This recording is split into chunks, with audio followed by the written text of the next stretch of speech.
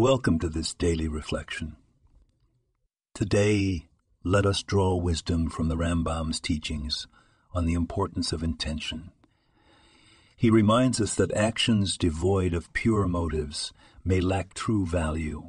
In our daily lives, it's easy to get caught up in the routine, performing tasks without deeper thought.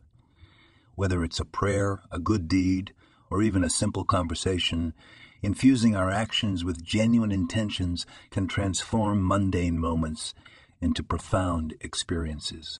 Consider how often we engage in our responsibilities mechanically, forgetting the why behind them.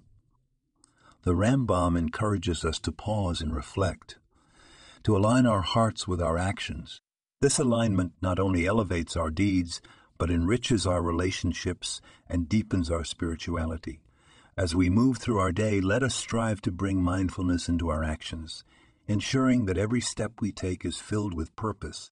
Thank you for joining this moment of reflection.